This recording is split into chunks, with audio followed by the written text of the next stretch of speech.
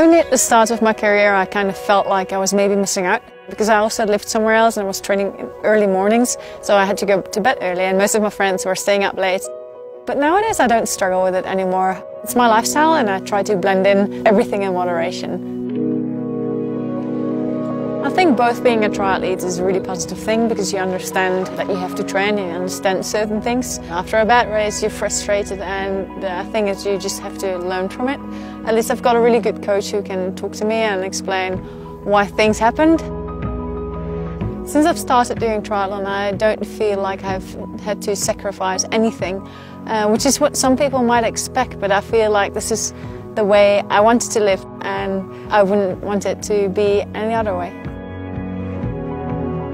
In the first couple of years I was really focused on my training and my racing and the results.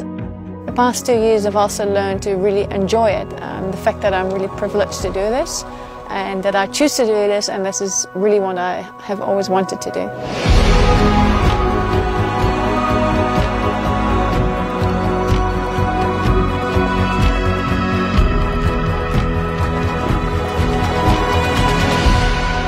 Everything is fully focused on sports, but I also have to be happy.